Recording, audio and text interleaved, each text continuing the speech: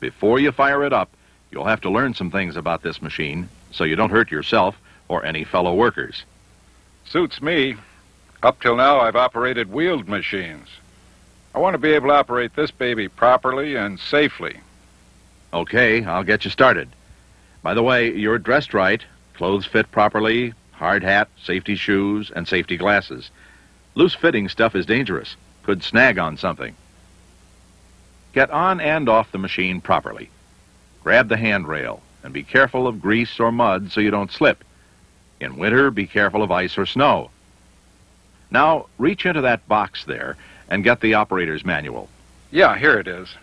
You'll have to really study the manual to be a safe and efficient operator.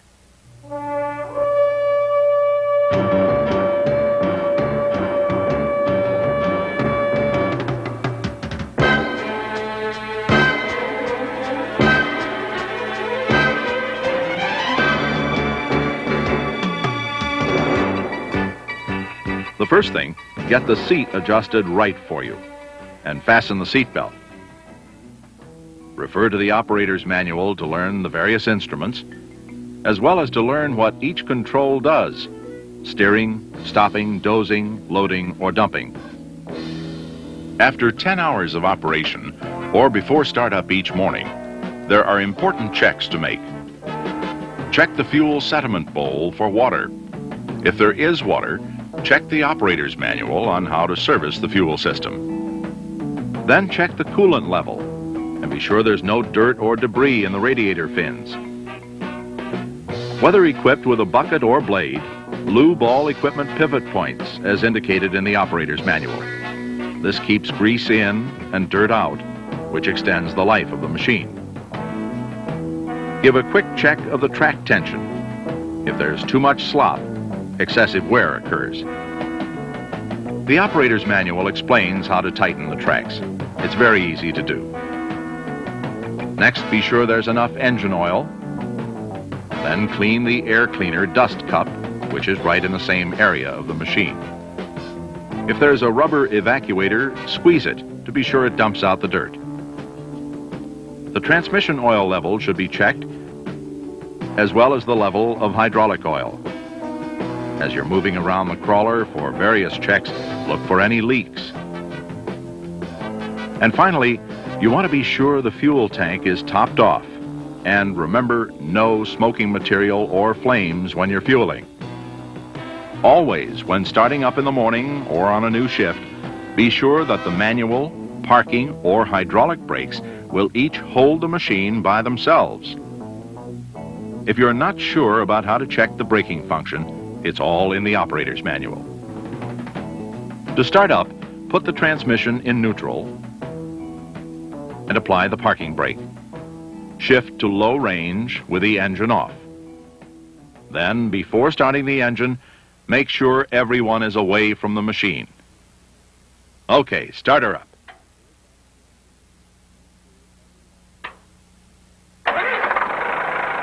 Now I suppose I should check some of these gauges.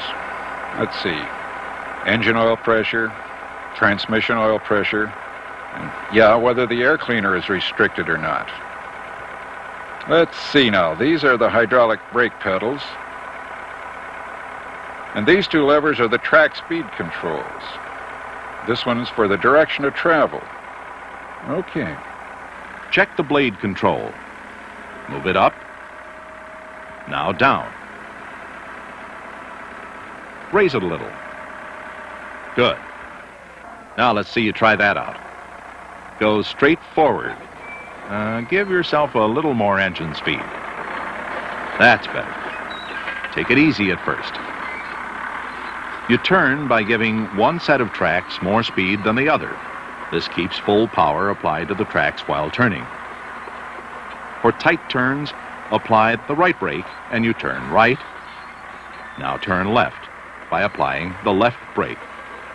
Great. If your machine is equipped with a blade which will angle or tilt, there are separate levers for these functions. Well, let's see you try some dozing. Put the transmission in low track speeds for working. Throttle up the engine and gradually drop your blade. Don't go too deep or you'll stall out. The idea is to get the material to roll or move ahead of the blade.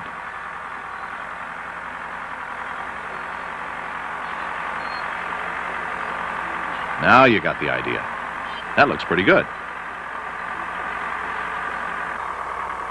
Be extra careful when you're working near a bank, cliff, or a bench in a quarry. The overhang could give way, and you'd tumble to serious injury or death. Usually, you'll doze down the slope whenever possible. It's easier to keep the material moving. Gravity is helping you. When you've moved a load, look around to see that nothing's in the way. Back up the slope and doze another load down the slope. If you want to smooth out piles of material, first spread it by going forward, feathering the material ahead of and under the blade. You can back drag to get a smoother surface. Put the blade on the ground, put the machine in reverse, and the control forward in float position. Always look behind you before going in reverse. When going down a steep incline, have the dozer in low range and use the manual brakes, as that will keep the transmission in gear for additional engine retarding effect. Yeah, this is a little different situation when the crawler is a loader model. Let's see here. Got to be a different setup for the control levers. Could be, depending on how the machine is equipped. That's why it's important to read the operator's manual for each machine. One lever controls bucket and lift arm functions. Grab hold of the lever, that's it. Okay now, your bucket is on the ground. To raise the loader lift arms, pull the lever back. To lower, push it forward. All the way forward is in float position. The same lever controls the bucket. When you want to dump, move it to the right. All the way to the right is fast dump. Move it to the left for rollback. Say, that's all right. One lever for all those movements. And there's one more position, return to dig, which is forward and to the left, sort of a diagonal move. That will automatically roll the bucket back to level and lower the arms until the bucket is on the ground. Let's see how you do with a loading cycle. Go into the bank with the bucket level and crowd right into the material. Then raise the lift arms, and still crowding forward to fill the bucket, roll the bucket back. Reverse and power turn, carrying the load low until you approach the truck. Then raise the arms. Move up and dump. When you brake, it activates the clutch cutout. Always load over the truck or haul unit from the driver's side, so you know where the driver is. The best technique is to load the front of the truck first, then the rear. The material will dump out of the truck easier. Never carry a load over a worker's head. At the end of the shift, you have to park and shut down properly. Park on a level spot. If there's no level spot, park parallel to the slope. Keep the crawler out of any traffic patterns. Then lower the bucket or blade, put the transmission control in neutral, and engage the parking brake. Run the engine at idle for about 2 minutes. Then, pull out the fuel shutoff control. When the engine stops, turn the master disconnect key to off. Remove the key, then push the fuel shutoff control in. In freezing weather, clean the tracks and park on a hard surface or up on boards. This prevents a freeze down, which could damage the transmission or final drive when you try to break loose. Special optional safety equipment may be required for a particular application of your machine. These items might be a rotating beacon, backup alarm, extra counterweights, heavy-duty side screens, or a spark arrestor. Your case dealer will work with you in ordering such optional equipment. The points we've covered so far, plus careful study of your operator's manual, will help you become a valuable and safety-conscious operator. With safety, Everybody wins. Your company, your fellow workers, and you. The rest of this film on the case crawler is for those of you responsible for the service and maintenance of the machine.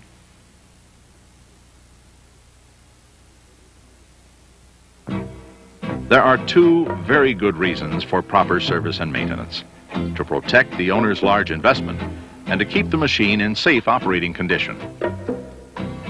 Whether you're working on the machine on location or in the shop, lower the bucket, engage the brake, and put a Do Not Operate tag on the instrument panel. Remove the key before starting any service work. This will keep some person from firing up the machine and running over you. If you need to work with the bucket up, you must use and properly secure the support strut provided. With a new machine, after the first 20 hours of operation, it's a good idea to tighten the track shoe bolts to about 200 foot-pounds. While you're at it, check the track tension and look for any loose or broken pads. The operator's manual details how to adjust track tension. Also, after the first 20 hours, have the dealer perform the after-delivery check. At the same time, let the dealer know about any problems you may have.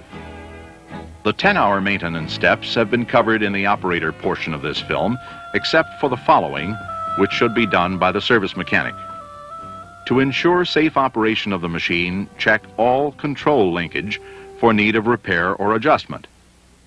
Eyeball the undercarriage.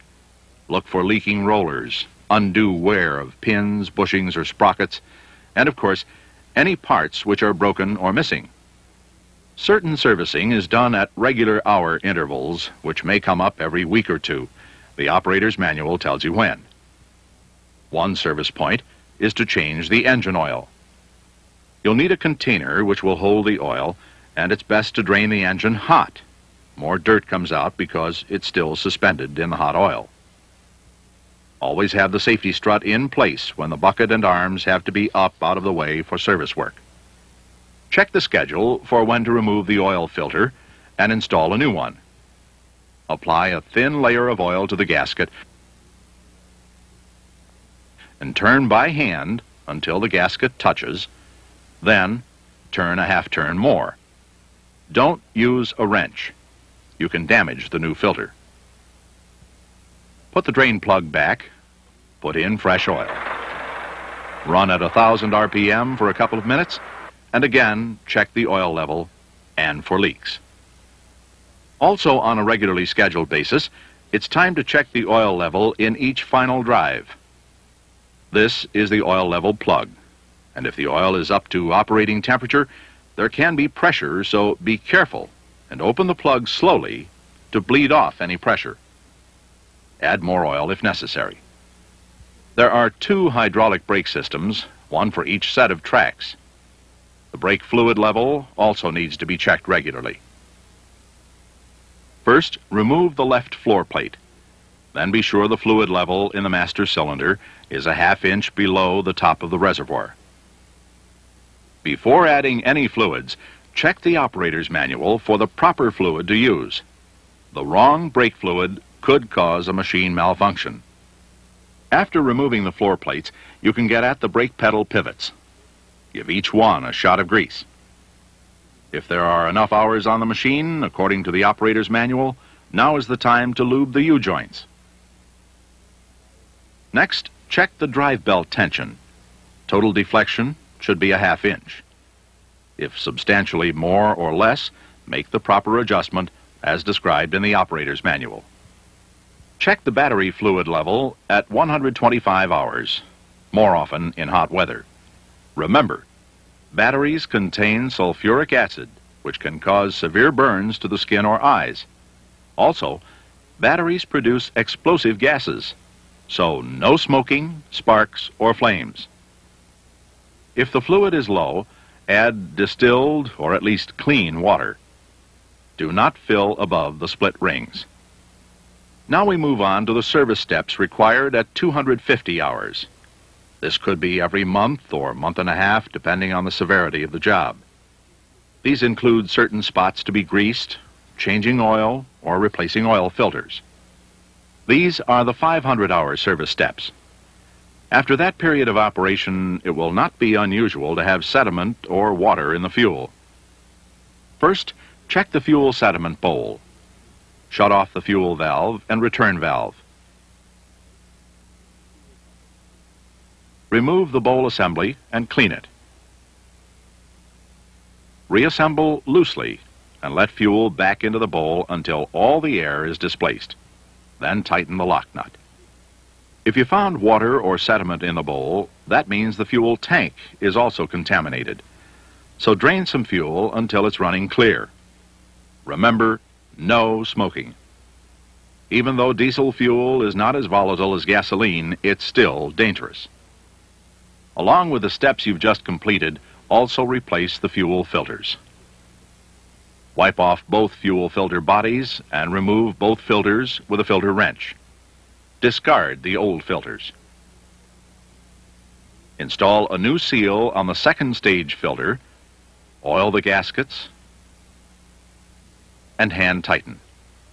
Then loosen and again turn by hand clockwise 3/4 of a turn after the filter gasket touches the filter head. After turning the fuel supply back on, loosen these 2 screws to let air out of the system. Operate the hand primer pump until all the air is out and only fuel comes out. Tighten the screws. Remember to tighten the hand primer pump as the final step. Every couple of months, or at 500 hours, make it a practice to check the ROPS, because that's what will save the operator's life if he rolls over. Make sure all mounting bolts are tight and inspect for any cracks, bends, or welds. If there is any problem, the ROPS must be replaced. Every 2,000 hours, or once a year, it's time to drain and clean the cooling system. Drain the coolant into suitable containers from both the radiator and the oil cooler. Flush with a cleaning solution and clean water. Then refill the system with a new antifreeze solution to 2 inches from the top of the radiator opening or to the mark on the overflow container. Run the engine for 5 minutes to get air out of the system. Then check the level one more time. Certain maintenance is done as required. For example, when the pre-cleaner has collected dust up to the mark on the bowl, remove the bowl and clean it with a cloth. When the air restriction indicator on the dash shows red, it's time to clean the air filter. First, remove the dust cup, then the primary filter. Clean or replace the filter and reset the indicator. Start the tractor, and if the indicator shows red again, then it's time to change the secondary or inner filter. The parking brake and the manual foot brake must each hold the crawler in 3rd gear and at full throttle. If not, follow the brake adjustment procedure in the operator's manual. Good brakes are critical to the safe operation of any machine. Don't attempt a repair you don't understand. Ask questions or get help if you're stumped. That's much better than trying something you aren't trained for. Otherwise, you might cause a machine malfunction, which could cause an accident. To prevent an explosion from a spark, disconnect the negative cable first if you're going to remove the battery. When installing a battery, always connect the negative cable last. There are a few more safety tips to consider. For example, when checking the coolant level when hot, use a glove or wiping rag and turn a partial turn first to allow any pressure to escape. Then take the cap off. This will prevent a possible serious burn. Jump-starting a machine is a 2-person job. This is the safe sequence. You sit in the operator's seat and engage the parking brake. Okay. A second person then attaches the positive jumper cable to the starter motor solenoid, the negative cable to a good ground on the frame. From the operator's seat, you start the engine. Then the second person can disconnect the jumper cables negative first. If this procedure is not followed, the machine could move out of control and serious injury could result. Never check for hydraulic leaks with your bare hand. High pressure, even from a small leak, will go right through the skin. Check with a piece of paper, cardboard, or wood. Regular, scheduled maintenance saves money and also helps keep your machines in safe operating order. As the service mechanic, you are the key man in the life and safety of the machine. You are important to your company, important to yourself, and important to Case.